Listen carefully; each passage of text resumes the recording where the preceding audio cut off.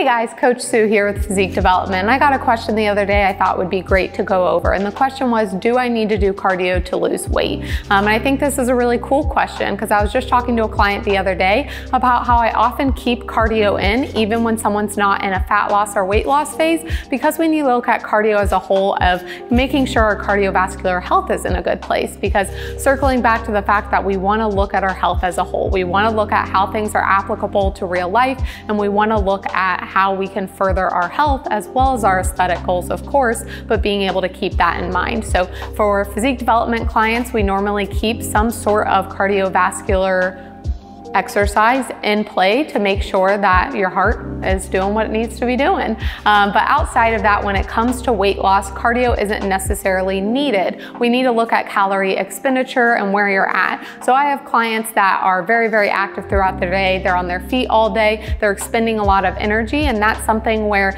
they're so adapted to cardio that adding more cardio in, we would have to add a lot of cardio in. So it's kind of seeing where we can take things from to create that caloric deficit in a different way. Something else in regards to cardio, which you can listen to our video talking about the difference between HIIT cardio and LIST cardio, is the fact of what it takes to recover from cardio. So being able to recognize you can create a caloric deficit in two ways, and that's taking away food or adding in cardio. And with that, with cardio, you need time to recover and time to do it. And with taking away food, you can just take away food. So it's gonna kind of be weighing how it fits into your lifestyle, what your goals are, why you don't want to do cardio, and what that looks like. So at the end of the day, we're looking at creating a caloric deficit, being able to expend more calories than we're taking in to be able to lose weight. So the easy answer is no, you don't need cardio to do that, but cardio is a helpful tool when going into a dieting phase, and then it's also going to be great for your general health.